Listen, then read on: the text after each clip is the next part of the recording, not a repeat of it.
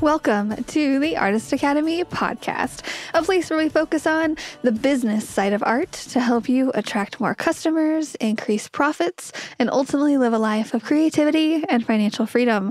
I am your host, Andrea Earhart, and today I am celebrating hitting the milestone of 100,000 Instagram followers, which is nuts. And this is mostly due to video and video creation of short form video and just all different kinds of tips and tricks that I have for you today. But I just want to take a moment to celebrate that. And I want to go back really quick. So a couple people have asked me, how did you get 100,000 followers? Where did this come from? Like what? And my main tip and piece of advice is video. But I started on Instagram about 6 years ago. And I remember telling my now husband, being like, I think Instagram is going to be the way that I can get more art customers. I think if I just reach a bunch of people, surely one of them is going to buy my canvas paintings, right? And he's like, yeah, sure, whatever. And so I YouTubed a bunch of different ways to grow my following on Instagram, and I got a bunch of ideas that way. And I listened to a ton of business podcasts and all the things, and I just knew in my heart that video was going to be the new thing. So if you think of back 6-7 years ago, photos were it. Like you posted a photo on Facebook, or you like tagged where you were on Facebook, or posted a photo with a really bad filter on Instagram. You remember those in the very beginning when people like actually used filters, and that was it. You put a little caption to it, and which was probably the hardest part, right? Thinking up a caption. Well, nowadays, creating the video, I think, is the hardest part. But now with the invention of Instagram Reels, I think it's been out, 2-3 years now? It's been a while. So they copied TikTok, right? And it's just short form video. And I remember back in the day, I wanting to be kind of like Bob Ross. I was like, okay, I'm going to start and do these painting videos, but first I have to get over my fear of being in front of the camera. And it was a very, very, very real fear. Not even going live, just setting up my camera and recording stuff. I wish I still had the footage and the video of all the mess ups that I did back in the day, because it is absolutely nothing like it is now. And actually, I'm going to pull up my editor really quick. So my video editor in my phone, if you need a recommendation, it's InShot, InShot, InShot. It's a video editor. I think you have to pay for it. I think it's like $10, but then you have it forever. It's not a subscription and you get to keep it on your phone. So I'm pulling that up right now on my phone, and it says I have 886 drafts in there because I save all of my videos as a draft just in case I want to go back and maybe edit it more later or whatnot. So 886 drafts in my InShot editor. And I think I downloaded InShot probably about 3 years ago. And so that many videos in 3, maybe 4 years time, it's a lot. So I've had a lot of practice and I've gotten a lot better. And from diving into this video method thing, I have a lot of tricks and tips. And anytime I see someone else post a video, if it's kind of slow or if it kind of loses my interest, I always think in my mind, this is how I would edit it. I would have cut out this part. I would have not done an angle like that. I would have done it like this. And it's not necessarily like a judgy, like, oh, they're doing terrible. I just think of how I would change it. And if it were my own. And so today I'm going to share a lot of my editing tips as well, because I think that's a big, big part of it. The art is the main thing, and then recording video, right? But then how you edit it is how you keep someone's attention. And I think it's really, really important. So I added that in today. And so actually, present day, I have this whole big thing printed out where it has a bunch of editing tips and video ideas and links and everything. And I have this all put together because I am about to go up to Branson and present for my friend Dion Woods, her Empowering Creativity Retreat. And I'm about to give a 2.5-hour presentation, which is a long time for me to be up in front of a bunch of people, but I'm doing it. 9 months pregnant at the moment. Could pop anytime now, really. But I'm going to go waddle my way up there and in front of everybody, and I'm going to give a presentation, basically a painting demo, and then show them how to record video and record multiple different versions of the same thing in order to share on Instagram Reels. And so I'm going to give them this handout that I have in front of me, the one I'm going to explain to you with the editing tips and all that. But if you want that handout, this handout that it has links on it, so exact links to the exact video idea examples that I'm talking about, you can just go to artistacademy.co/video. That's artistacademy.co/video, or there's a link here in the podcast. You can go there and you can download this printout. And like I said, it has direct links on it, and it has everything compiled, written down.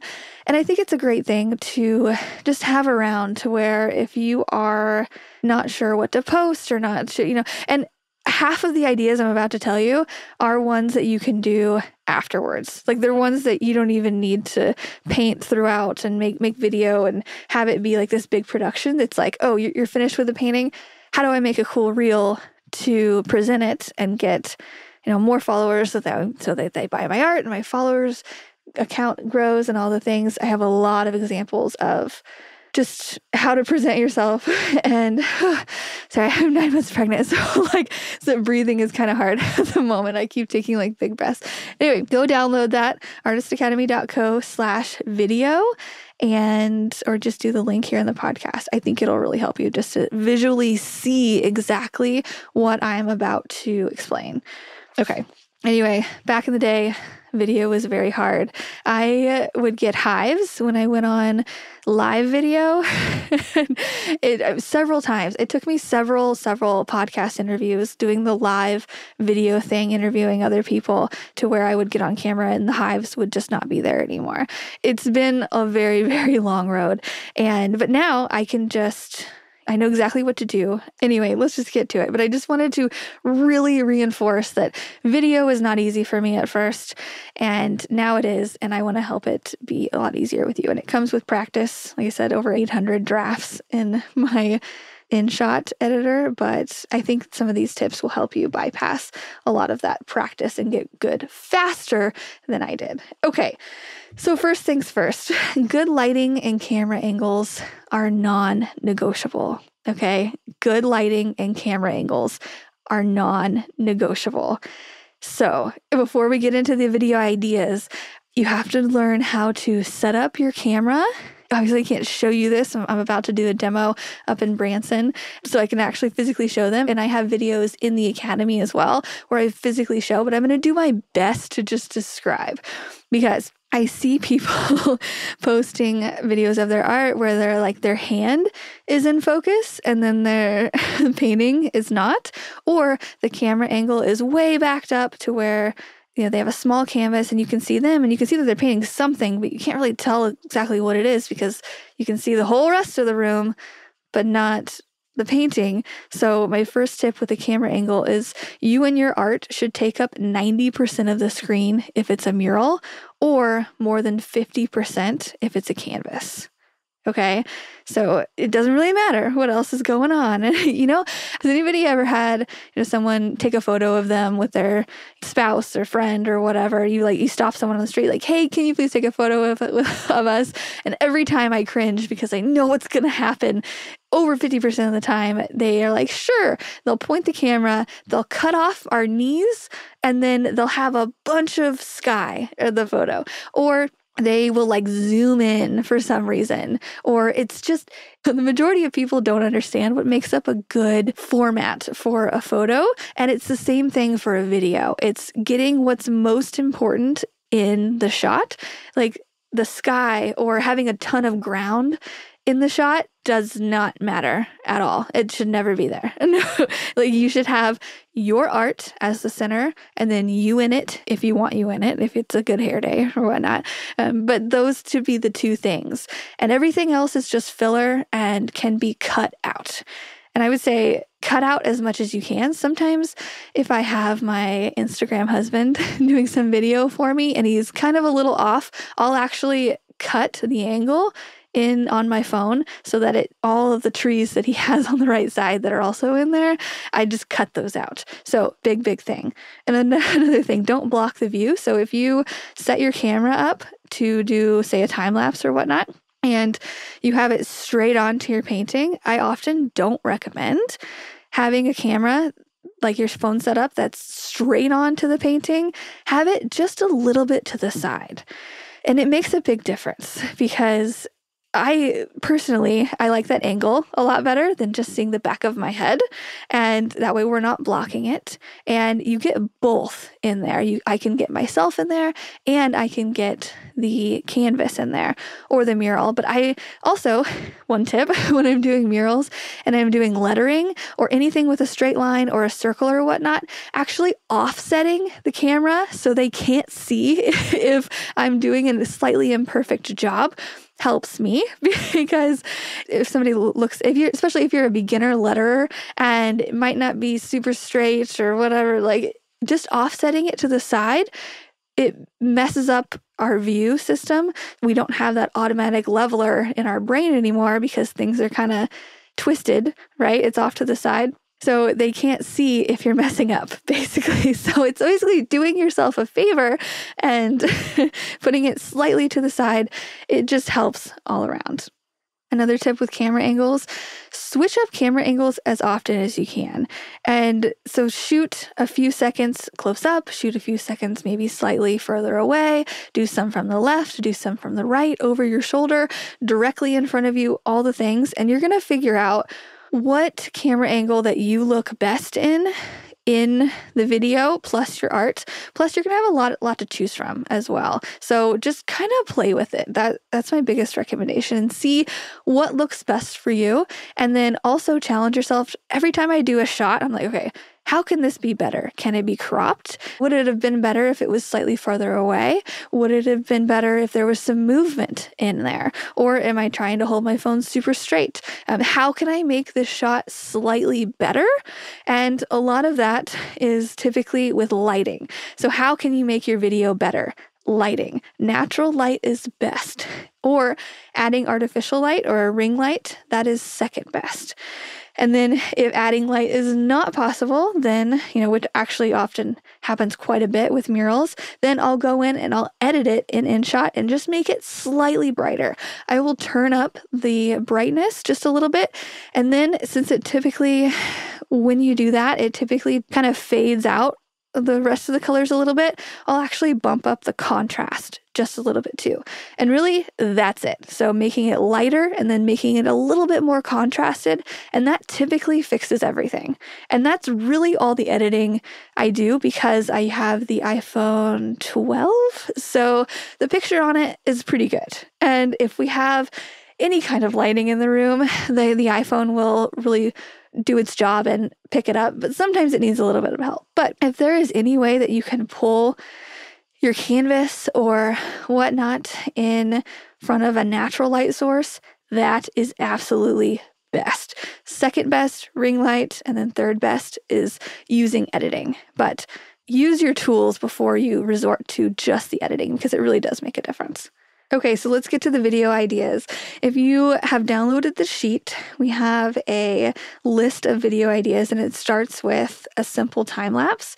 So time lapse is how I started making video. In the very beginning, I just started setting up a time lapse for basically the entire time I was painting and posting those to Facebook, and I would post those minute-long time lapses of me creating the art because I thought it was so cool. And back then, our attention spans on Facebook sometimes people would watch like the entire thing. That is long gone. People are not going to watch a 1-minute video of you painting something from fast-paced anymore. It's not happening. And I remember back in the day, my dad gently nudging me and saying, can you shorten that? Like, my dad is retired. Like, he has nothing better to do. Like, just watch my full video, Dad. I remember thinking, but then I was like, wait, he's right. There's no reason for this to be a minute long. Maybe I'll cut it down to like 20 seconds. And now a time lapse is cut down to like 7 seconds at the most. That's how much our attention spans have gone way shallower. And so anyway, a time lapse, but the key to these are big movements covering a large area. So if you can set up your time lapse in the very, very start and have you just blocking in things, that's good. And then you can take it down and just continue your painting. You can be on your phone or whatnot, but just getting that very beginning shot of a time lapse, I think, is important. And just getting like 1 to 2 seconds of that time lapse of you just like speedy, filling in a whole big area and then done. And then maybe setting it up when you're towards the middle and maybe you're starting to work on a little bit of detail or you're adding a different color, setting up your time lapse, getting a few shots of that and then taking it down. And then in the end of you finishing up doing the touches, erasing the chalk marks or whatnot, set up your time lapse again and then do it there. So notice the key to this is you don't have to have it set up for the entire duration. And a lot of the times too, people will forget and I will forget to set it up and it's halfway through and I'm like, dang it, I forgot to start the time lapse. It doesn't matter. It really, really doesn't. Just set it up somewhere in the middle and then set it up somewhere maybe again in an hour or two and then again in an hour or two just for a little bit. And then that's it. Just a couple times. It does not need to be going the whole time. Also, I have figured out on my iPhone, if I have my headphones in, and I set my time lapse up on my tripod and put it there. I used to not like this because I was like, I want to listen to music and podcasts. That's what gets me through the day.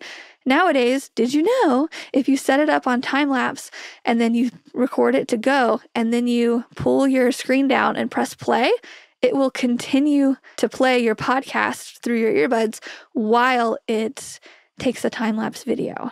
Game changer, because that was always my excuse. That's no, I want to listen to my own music or books or whatever. And so I didn't want to put a time lapse on all day. Now, you don't have to. You can put your time lapse and listen to your music at the same time. Freaking brilliant. I love technology.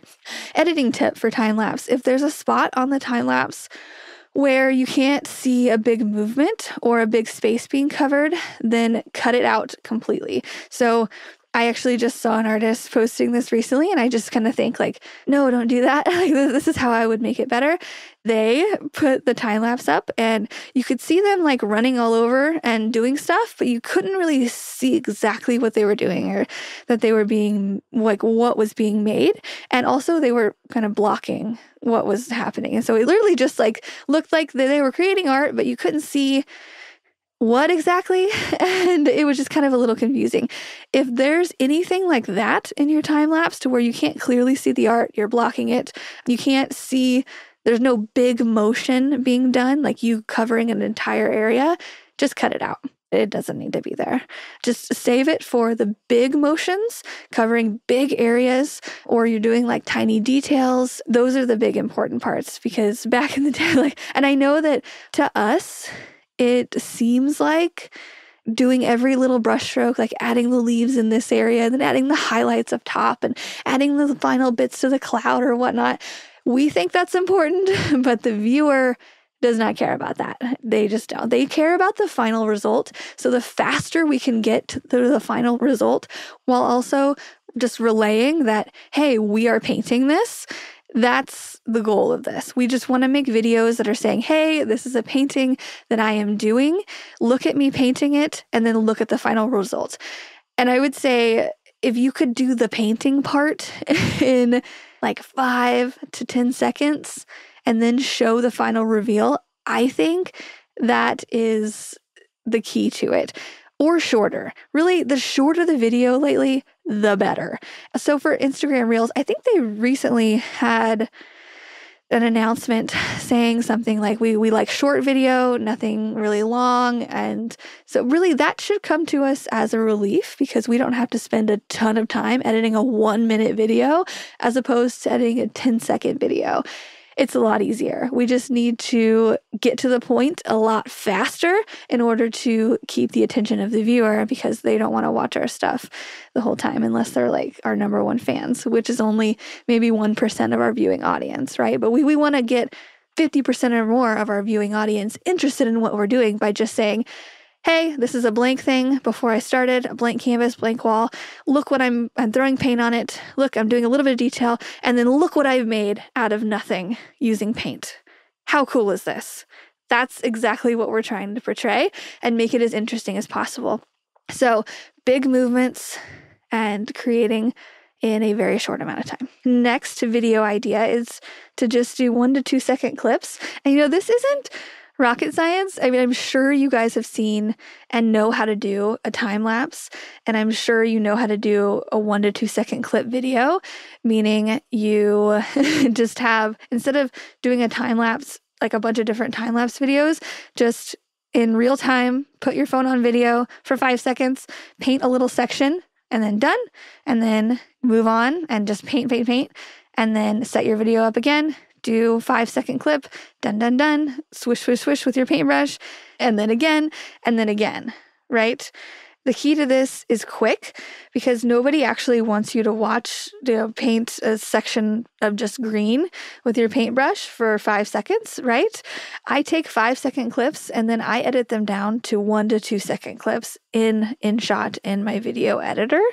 Again, it's just to keep people's interest. And I just cringe so much when I see artists just focused in, and you can see their paintbrush and you can see their hand, and they're painting one section yellow or whatever for like 5 seconds. And I'm like, get to the point. Like, I do not want to watch you do that. 1 second, maybe 2 seconds are pushing it. Really, it has to be really interesting for a clip to be 3 seconds on your video. Okay, just to put the numbers out there. 1 second, great. 2 seconds, pushing it. 3 seconds, it has to be something very interesting for you to have a whole 3 second clip on there for somebody not to just scroll past. Because as Dionne Woods says, Dionne is the person that I'm going to present to today at her retreat with all of her artists that she's gathered. Dionne actually first introduced me to the idea of a scroll stopper. You want to make something to where when people are scrolling on Instagram, like my husband is the fastest scroller like ever. I'm like, how are you even reading anything? He just goes. I'm like, you're not consuming. There's no way. Like, he scrolls way faster than I do. But it takes something really interesting for him to stop, which is typically like a wildlife video for him, or like a hunting video or whatever. I would never stop on something like that, but it's something well done and something that maybe has a little bit of suspense, and you're like, what are they doing? Like, so creating a scroll stopper, quoted by Dionne Woods of the Turquoise Iris. And I remember, so I was in her group in the beginning before the Artist Academy was a thing. I joined her group and I was like, let me see how you run your group, because I think I might want to do something like this. And that's when I heard of the idea of a scroll stopper. And I realized with her sharing her tips and tricks of how to create a really good photo, showing off her furniture art, that she tries really hard. And I don't know why I thought that everybody just kind of showed up on Instagram just shooting a photo and then posting it and just like willy-nilly, there you go. But no, like, she tries really hard, and so much to where she would pose in certain ways with her furniture art. She would completely restage a wall in her own home with flowers and vases and just all these different things around her art, and then pose there. And the lighting was great, and she edited it to make the colors pop. And she spent so much time on this one photo to create that scroll stopper. It just clicked in my mind. I was like, oh, wait, trying hard is a good thing, I guess. Because I think back in high school, do you remember when they were like, you're trying so hard, or like, just to be cool, it should be effortless? No, it's not. In the real adult world, the harder you try, the better it's going to turn out, typically, right? I mean, we've all posted those videos of like, scraping off paint before, and you get like 10,000 views and you're like, what the heck? But in general, I promise, trying hard and really figuring this stuff out is the key to it. Again, if you want examples of some of my simple time-lapse videos or the 1 to 2 second clips, go to artistacademy.co/video. You can download and you can see really, really good examples of my videos that have gotten really, really good views because I tried hard and I put these things together. And it's really not that hard because they're short videos. They're just really short clips. You can see exactly how short they are. You can see what kind of trending sound that I used or whatever. But just to see visual examples with links, artistacademy.co/video, or just use the link here in the podcast. And if you forgot to record anything the entire time you're painting, no big deal, because the following are ideas for the busy painter. Because, I mean, let's just be honest, I don't necessarily want to do a video production every time. I don't. And you don't have to. You really don't. Nowadays, just showing that you're an artist and showing what you've made in a creative, fun way with good lighting and good camera angles is enough. And so my first tip is a little trick. It's just like the 1 to 2 second clip video idea, only you're completely finished with the painting and you do a 1 to 2 second clip close-up painting, a 1 to 2 second clip slightly further away, and then just repeat it by going slightly further away each time until in the end. So say it's a 10-second clip total. You have 5 video clips of one really close, one slightly further away, and the last one is you posing with your art in some way. Again, I have lots of examples of this. This is probably my go-to one because I'll even do time-lapse videos and process videos, and then I'll do another video just like this in the end. So just repeating content and showing this painting in a new way again with this because it's so easy and it just works. And so if you pair it with a trending sound, typically a 1 second clip video. So if you do 1 second, 1 second, 1 second, 1 second, or 2 seconds, 2 seconds, 2 seconds, you know what I mean? Typically, if you're consistent with that, it will go with just about any trending sound that you can find. Tip. So when you're editing, make sure when you're editing, you can see the little second mark. Make sure it's actually at 1 second, 1 full second, or 2 seconds, and just make it consistent and it will go with most trending sounds. Or, I mentioned this before, but I'll mention it again, try using the editor CapCut for a very similar effect. So instead of having different sections up close or far away, I'll just film one 7-second video far away, and I'll use the video editor CapCut to have a slow motion up close to far away or far away to up close. It basically is like a zoom effect, and all you do is just sit there and pretend to paint for 7 seconds. And that's it. You just put it in CapCut and it zooms for you. And it's just so smooth and it works. And you pair it with a trending sound. There you go. Easy, right? Okay, the next one is the canvas turnaround. And I'm not even going to focus on this one very much because I'm so annoyed with that this is a thing. It's literally the easiest thing you could possibly do. Just turn your canvas around. Literally, just you have a finished painting and just turn the canvas around. Do it slowly. Do it quickly, do it with a smile, do it with some kind of big motion, do it walking towards the camera, make it your own. I see everybody doing this and it works. And so if you haven't tried the canvas turnaround method, just do it because it's the easiest thing. Think of the psychology behind that. I think of this as kind of like an unboxing type thing. People want to see what's on the other side of the wall. People want to see what's inside the box. People want to see that thing. So if you give them, hey, I have this thing I'm about to show you, just wait a second. Okay, here you go. And then you show them, people will wait for that typically. Psychologically, I'm not sure why. Maybe it's the suspense, the wanting what you can't have type of thing, the waiting. I don't know. But think of it in that way, it works. Okay, the next example is the Instagram husband. You grab your supportive teammates and teach them how to get you the shot that you want. This is what I do with Ryan, my husband. I will show him, okay, on the screen, this is what I want. And I will specifically show him, do not do too much sky, do not do too much ground. This is about the perfect amount. Also, keep me in it. Sometimes he loves to cut me out of videos. I don't know why. I'm like, hey, I did my hair. I'm right. Don't cut me out. And so I show him, keep me in it. I also show him, I'm like, okay, keep my right elbow in it and keep the left side of the canvas in it too. So that way it gives him 2 points. Okay, so that way when he goes to do it himself, he's just seen me position it exactly how I want it, and he'll still mess it up, but he's getting a lot better.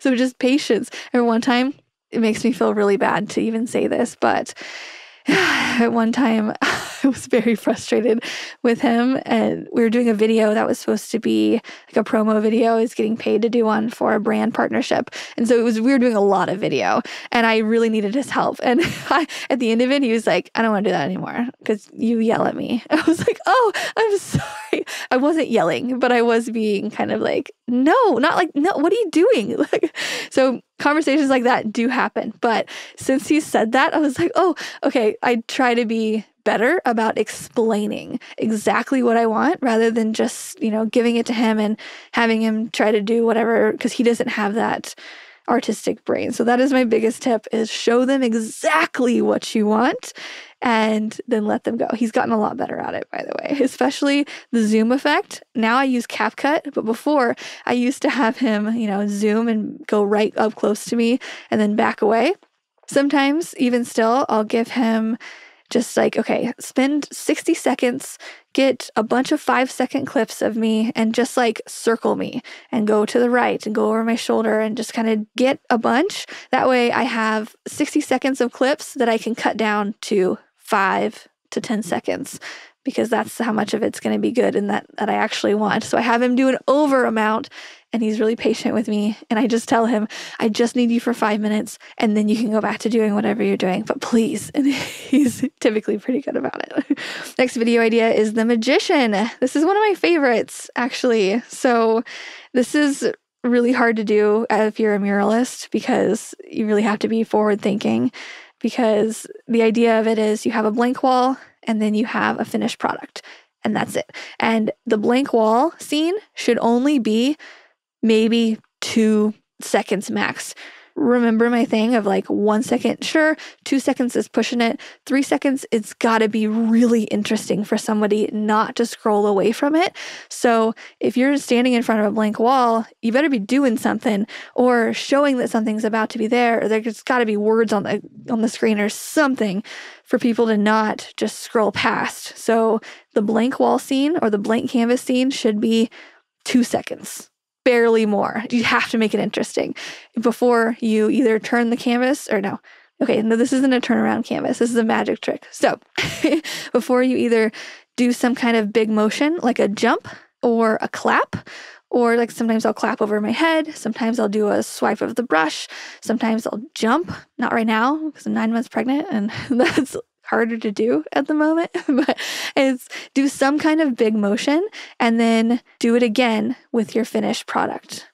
And this is really easy to do with canvas because you can just keep your camera still the entire time. And I'll just take the blank canvas and take it out of the screen and then take my finished canvas in the screen, jump, and then edit them together. But the key is to be in the exact same position and have the exact same camera angle. Personally, I am a perfectionist when it comes to something like this. I won't post it if it's not exact. And I've done a couple where it's like been really close in the past and I've posted it and I'm like, ugh, it defeats the purpose. A magician is smooth. That's why we watch them. They don't stumble and then not an obvious like, oh, this is a different day that I'm doing this. It has to be seamless. And those are the people who take the time to make it exact and have the exact same camera angles and be in the exact same position. Take a couple tries. There's several times where I do the canvas magic trick and I do several different takes, and I'll actually do several takes right there before I move my camera. I'll put it in my editor and I will clip them together to see. And then sometimes I'll redo it. I'm like, no, it has to be perfect because that's what's going to get you views and shares. And that's what's going to get Instagram followers and make your reels go viral, not half-assing it. You just can't. It really, really helps to pay attention to the details when it comes to doing any of these magic tricks. Because if it's obvious that it's a different day, different lighting, you're in a different position, don't bother. That sounds harsh, but just don't bother. It looks like second best. I don't know. Anyway, okay. And if you have some extra time doing the voiceover, I just did this one. I just did a watermelon boat and I painted it for a customer, literally a boat painted like a watermelon. And I felt like it needed an explanation because people kept asking me about it. Like, what's the story behind that?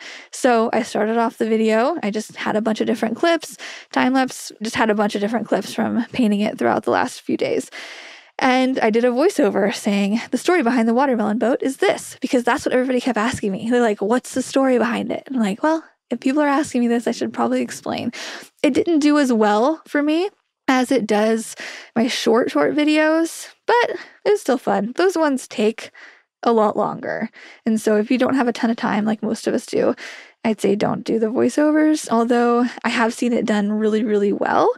Andrea Nelson, she is really good at this. So if you just search Andrea Nelson on Instagram, she is one of the top people that I see that does voiceovers, that does camera to face. She actually has, I interviewed her on the podcast here probably like 15 episodes ago. If you want to just scroll back and read through or listen to her stuff, highly recommended. But it doesn't really work for me, but it can work for some. But I typically stick to the really short form video using a trending sound tip. If you're looking for a trending sound, what I'll do sometimes, and I'm sure this totally messes up my algorithm on Reels, but sometimes I'll just tell my husband, I'm like, hey, I've got to watch a couple reels to find a sound really quick. So you're just going to hear some music for a bit. He's like, okay. And so I'll just scroll until I find a sound that goes with the video that I'm wanting to do, and also has that little arrow button in the left bottom corner. So my friend Taryn, who's in the academy, she's in the Artist Academy, she's in Alaska. She introduced me to this. I had no idea that this was a thing. You might, but just to share for those who don't, if it's a trending sound, it'll have a little arrow on the bottom left of the Reels and then Instagram. And if it's not a trending sound, it'll just have a little music symbol. And what I also like to do is go to the trending sound and then I'll click on it and then I'll save it. And I'll also look to see how many reels have been made during that time. And if it's less than 10,000, then it's an up and coming sound. If it's over 100,000, then it's probably almost played out by now, because a lot of people have already used it. So the fewer the number on the reels that have been made on the arrow trending sound, the better. So you can maybe, catch the wave early of the trends, and that'll work. But yeah, so I'll just flip through just to find a sound that I like, because I really think it matters. And nothing's gonna boost your videos more than content, like having really good content with good lighting and making it interesting and having really good art inside of that video is the number one thing. There's no hashtag or anything that's going to make that better, that's going to make that go viral. But if you have really good content paired with a really good sound, a trending sound, then that's where the magic happens. So taking a little bit of time to go through and find a sound really quick, doesn't have to be forever. I take like 5 minutes to find a sound maybe, and then adding it to it and uploading. Okay, that is all I have. I have to leave here in 30 minutes to go present at Dionne Woods' Creativity Retreat in Branson, and I'm basically going to give them exactly what I'm giving you here, plus a cloud painting tutorial, plus showing them how exactly I do all my videos, all of these examples in real time, plus editing them. And so yeah, I'm super excited. But if you want to get the same handout that they got, or they're about to get, just go to artistacademy.co/video or click the link and you'll see my examples, and you'll just have everything written out. That way you can refer to it later. Okay, I gotta go get ready. Have a great week, and thanks for listening.